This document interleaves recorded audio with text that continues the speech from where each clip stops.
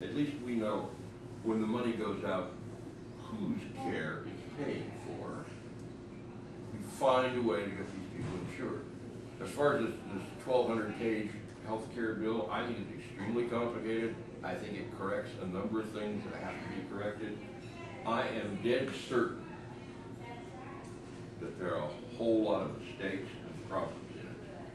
It was written by human beings. I worked as a computer programmer. I can't write one page of code without having a glitch in it that's going to come back and bite me at some point. See, what I don't understand is why,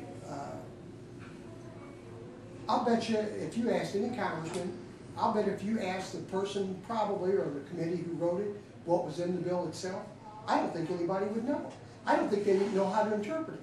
You know, when I get a statement from I pay this invoice, you know, everything, and I start looking at all these abbreviations, I thought, what the hell is this? Yeah. You know, if I can't interpret it, I've got a college education, you know, I just wonder a lot of stuff that they, and I'm not saying that the Democrats are wrong trying to do this, I just wonder if a lot of people really know what's actually in it. No.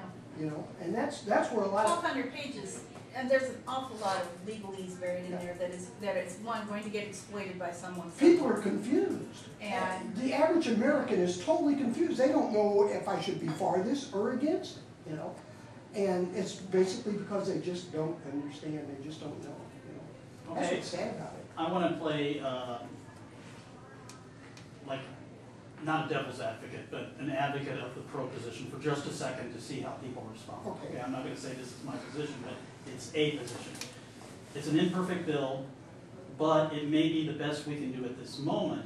And if you look at what's happened with Social Security, what they first passed only loosely resembles what we currently have. It acted as a scaffolding that we later added on to and hopefully made it better. I mean, your opinions of Social Security may vary, but for most people, I think it benefits them more now than it did when they originally enacted it.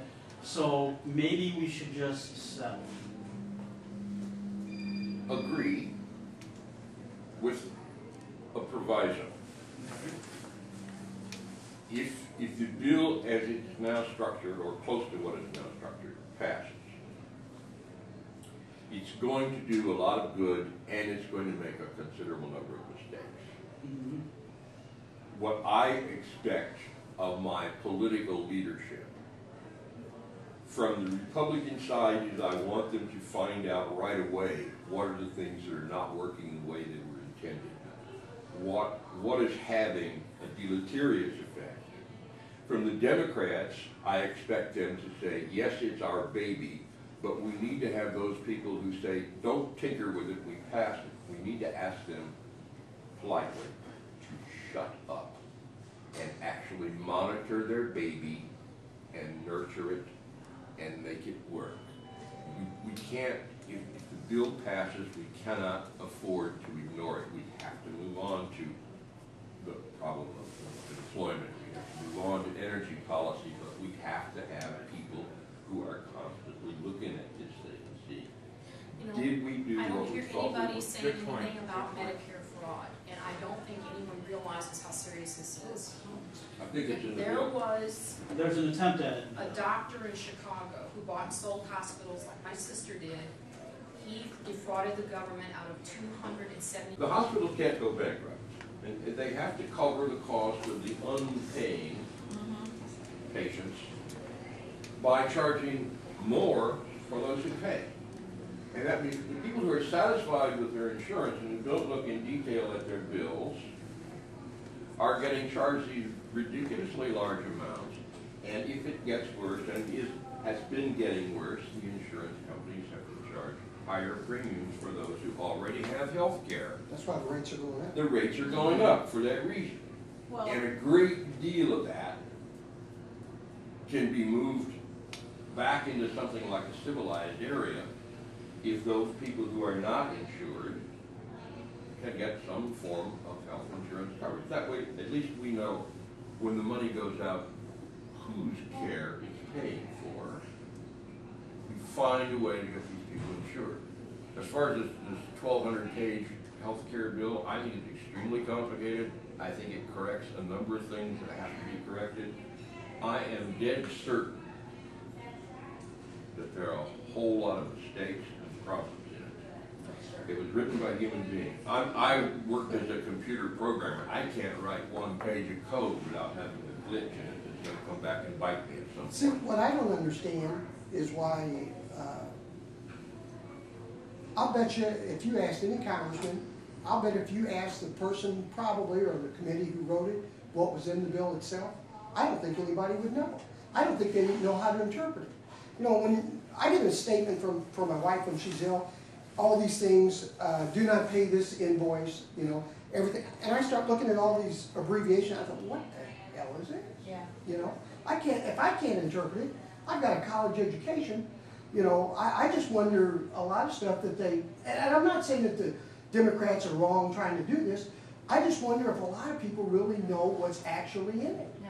You know, and that's where a lot of 1,200 pages, and there's an awful lot of legalese buried in there that is one going to get exploited by someone. people are confused. And The average American is totally confused. They don't know if I should be for this or against it, you know.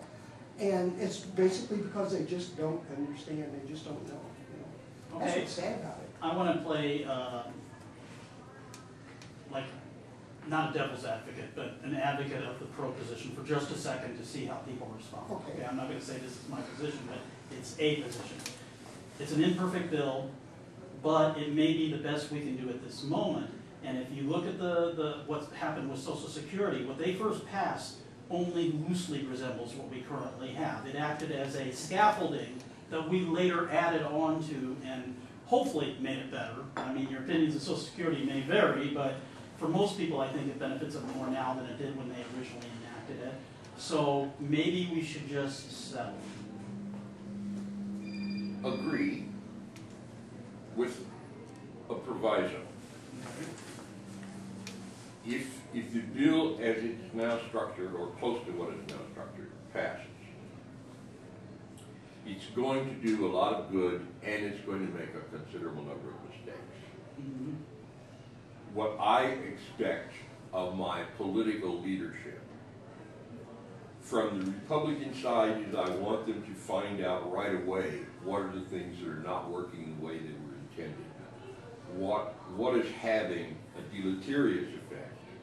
From the Democrats, I expect them to say, yes, it's our baby, but we need to have those people who say, don't tinker with it, we passed it. We need to ask them politely to shut up and actually monitor their baby and nurture it and make it work.